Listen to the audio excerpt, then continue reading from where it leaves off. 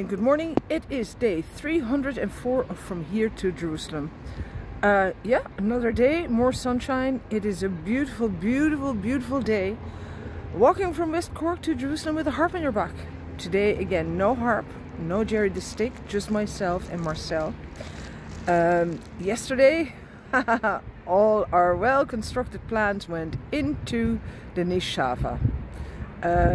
We walked out easterly. We had a bit of a misunderstanding about who wanted what and why, and we had a lovely walk along the Nishava, and then a few kilometers in we took a bridge and went back on the other side, and Marcel had found this little place on the Nishava with a terrace, and then we had beer, and it was early in the afternoon, and that was the end of the walking. So we didn't do much walking after that. We went back into town, walked around for a little bit, tried to get ice cream, which didn't work, but we did have cake. And yeah, because of the beer, like, my legs were not going to go anywhere anymore. And my entire rant about, oh, it's okay, I don't have to do the actual kilometers, it went out of the window again. Like, my brain is going up and down and up and down. But that's okay, as long as I know what I do in the end. Like, I know how to make up my mind, and when I do, I will do what is right. So I think the consensus, like, we had a long big chat about what is actually really getting in my way. And there's two things. My own mind is getting in my way from time to time, because my mind is very active, and it can be a really good thing. It does mean that when I do make up my mind, I make up my mind. It's not like I like taking advice, or I like listening to other people's opinions about what I do and how I should do it. I don't care.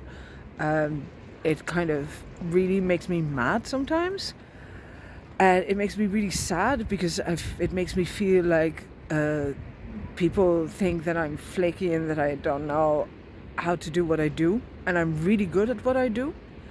I don't ask for advice because I don't need it, and if I do need it, I will ask. So that's one part. I have that stubbornness and that anger inside of me still from time to time. And the other thing is the bag. The bag, it's been too heavy. People who do not carry an awful lot of weight, I know that a lot of Camino walkers will understand, that when they've reached the limit of what they can carry, you will know, and I carry double most of the time. So at the moment the bag is around 23 kilos, which is definitely 3 kilos over what I'm capable of walking with, and I've been doing it since November. So that is 4 months. And I know the weather can still be unpredictable, but what I have learned here in Europe is that there's always help, there's always people, and really where they say, oh, the distances are too long, there's always still people there. And I'm kind of good with people. So we've made a list of things that we might be able to get rid of, and hopefully the bag will be lighter, which means that I have a little bit less weight weighing on my mind. Because it is like, it's one thing, the carrying, once the pack is on my back, I can do the walking. That's not the issue. But it is what it does afterwards, how tired I am, and it just wears me down. It's wearing me down to an extent that overactive mind of mine cannot think straight. And that makes me, I'm already a little bit emotionally up and down at the moment. It makes it worse. So it makes it hard for me to rest. It makes it hard for me to make decisions. It really has complicated my life to an extent that I don't think I can go on the way it is. So we're going to try lighten the load. And yeah, tomorrow is the last day that Marcel is here.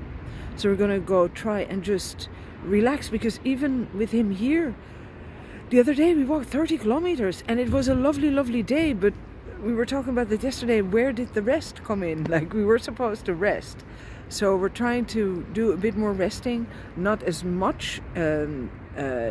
Just eat, enjoy the sunshine. It is just balmy weather. It is about 17 degrees again, and the weather between here and Sofia for the next 10 days is also good. There is no freezing temperatures, so I should be okay, which means I can lighten my load.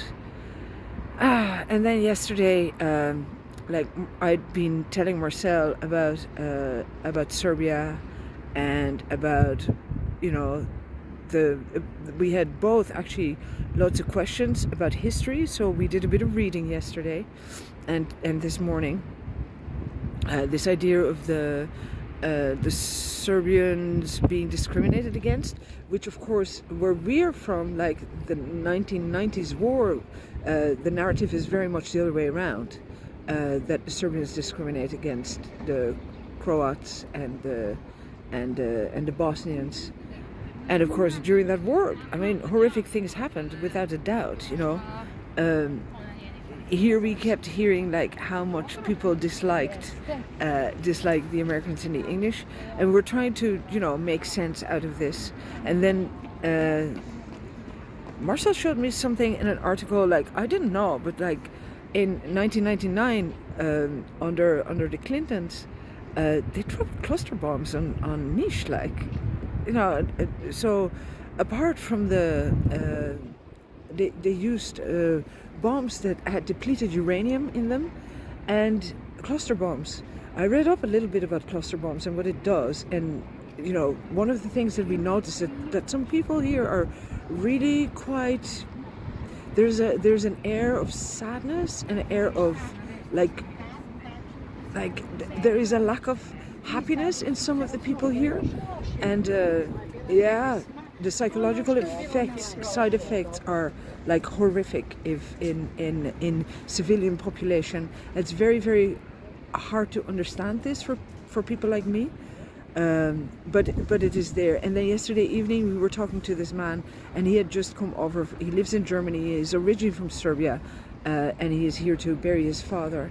And again, like, and I've heard stories of this, that during the pandemic more people died of cancer here than of the pandemic. And this is like a direct, like, there is that side effect of the depleted uranium is children with cancer, and like an enormous amount, like an increase of cancer patients, especially brain cancer and skin cancer, that is really, really common here. I don't know the ins and outs of it, but like, I have been seeing all the death notices on the polls and stuff.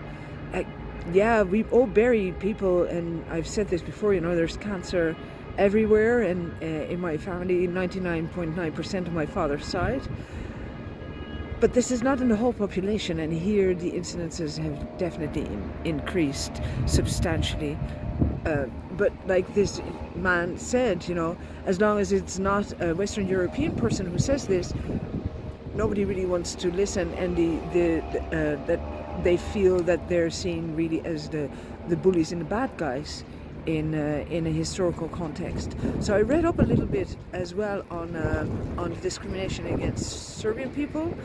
All I can say is, like, oh my God, like, read a few things, because it's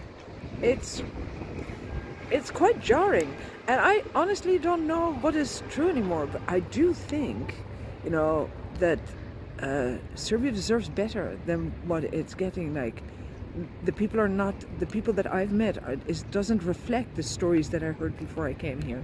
Anyway, so that was the story of yesterday. It was a beer too early in the day, not enough walking, not enough resting.